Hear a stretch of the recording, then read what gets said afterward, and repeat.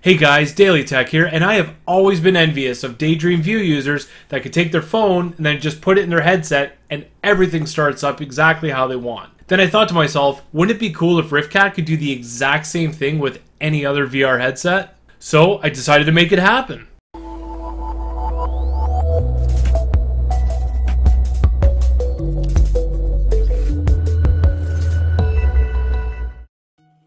If this is your first time visiting my channel and you enjoy all different flavors of VR, be sure to subscribe so you don't miss any other content in the future. Otherwise, let's get to it. Now the way that Daydream View works is that it uses NFC. So what happens is when you put your phone into the headset, it hits the NFC tag, starts up the Daydream View software. If that's the case, I figured I could just get my own NFC tags, program them to start up Riftcat, but also program them to do all kinds of other things that might help increase performance. I figured I could make the screen look a little bit better, I could save on heat, reduce battery usage, and improve overall performance. So I'm going to show you at a really high level how I'm going to do this using NFC tags. To start things off, I looked around online to see if I could find some really cheap NFC tags that would get the job done, and I found these guys here on Aliexpress. If you want to check those out over there, I've got a link to it in the description below, and I also put a link to Amazon where you can get something similar. And when it comes to NFC tags, there are 6 different chips that you can get. Now there are a few differences between these different NFC tags, however the one thing that really matters to us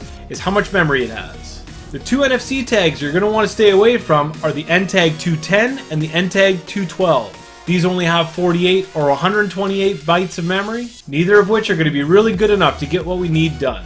And the next 2 tags are NTAG 203 and 213. Each one of these have 144 bytes of memory on them, so they're just enough to get the bare essentials done, but if you want to get a little bit fancy, that's not going to happen. And lastly, we got the 2 ideal tags that you're going to want to look for. These are the NTAG 215 or NTAG 216. These 2 monsters have 504 bytes and 888 bytes of memory respectively. These 2 tags are going to have more than enough space to get all kinds of different things done with them. Now there is a little bit of a price difference between all of these tags. However, it's only a few cents and it should only matter when you're buying them by the thousand. So if at all possible, make sure you stick to the 215s or the 216s. Now let's head over to the phone and see how we get these things programmed. The program we're going to use is called NFC Tools. There's a free version and a paid version. The free version is plenty enough for what we need to do. So when you open up the program, this is what you're going to see on your screen. You'll just need to head over to Tasks now. Once here, we want to start adding the different tasks we want to do when you tap the NFC tag. So click Add a Task. And here we're going to have all the different options that you can use to help program this thing. First thing we'll look at is your networks. So if you're using a dedicated Wi-Fi for Riftcat, you can just tap the top one above and then hit Enable. And then hit OK. And that's going to add it here to your list. Then we'll add a few more tasks. Under Networks again, I'm going to recommend you disable your Bluetooth. Then we'll add another task.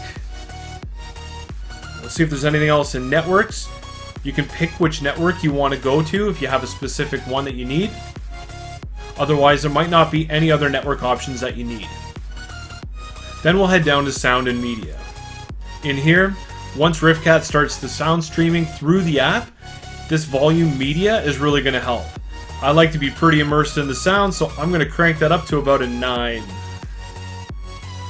We'll see some more tasks that we have. Big one here is going to be display.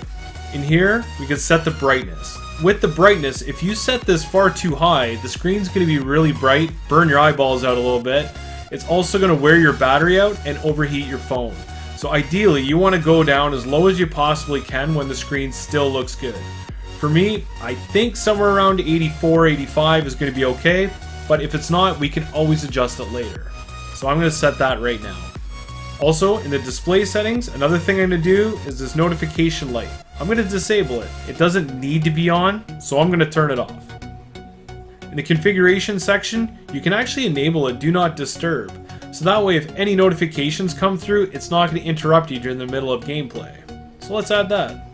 We'll add another task. Then this time, we're going to go to Applications. This is the part you're going to spend a little bit of time in to make sure we kill all the unnecessary apps. But before we do that, I'm going to add the one app we do want to start, and that's going to be Riftcat. So all you need to do is just tap this button on the right, and that's going to open up a full list of all your applications. You can just search in the top right what you want. So I'm going to search Beerage. And there it is. So we're going to have this application start up. Now we're going to look at the applications again. And looking down the list, we're going to have it kill a whole bunch of apps. This part can take a little time. You're going to want to add all the apps that might be running in the background, and it's going to be draining your battery, using up resources, and generating more heat. So I'm just going to kill a bunch of ones that are really common that are going to be running in the background. Important thing to look at here is how many bytes of data that you're going to be writing to your NFC tag. Now this one here, as I have it stand right now, is 388 bytes. So now you can see that you are going to need the larger tags to do all of these types of automations. Under Various, you can also select Tasker. So if you've set up any kind of tasks in Tasker, you can add it to this automation as well. One of the things you can do through Tasker that's kind of neat is that you can set up USB tethering. But I don't have that task set up right now, so I'm going to skip it. Lastly, if you have your phone rooted, there's some additional options that you can do as well. You can have it disable your GPS, you can have it disable your mobile data, which would be really handy if you're using the tether, and you can also kill other apps that you might not be able to kill when you don't have your phone rooted. Now before we write this, there's one last thing you need to do. You need to make sure you take the Riftcat app and then put it at the very bottom, so just grab it by the arrow on the right side and drag it until it hits the last item. This is so that Riftcat opens up as the very last action. So now that we have all the automation set that we want to put onto the NFC tag, it's time to put it on the tag. So tap where it says write. All you need to do now is take that red tag, scan it on your phone, and wait for it to read. And you're done. Now that that NFC tag is going to put our phone into the state we want for VR, we're going to need to write another one to take it out of that state. All we need to do for that is modify what we have there already and then write it to a second tag. So the things you're going to want to modify is you'll want to get rid of all of these kill apps. To do that, just tap on the app and then hit delete. We also don't want it starting up Riftcat again, so we'll tap that and then hit delete. We can re-enable the notification light, so if you tap on that, hit edit, just switch it to enable.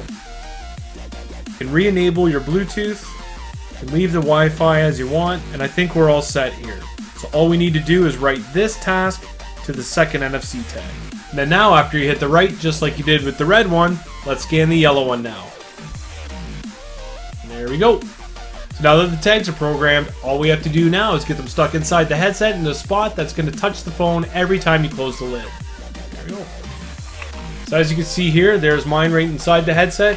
This part sits nice and flat right against the phone, so every time my phone goes in and I close it, it's going to read the tag. Let's give this thing a shot and see how it works.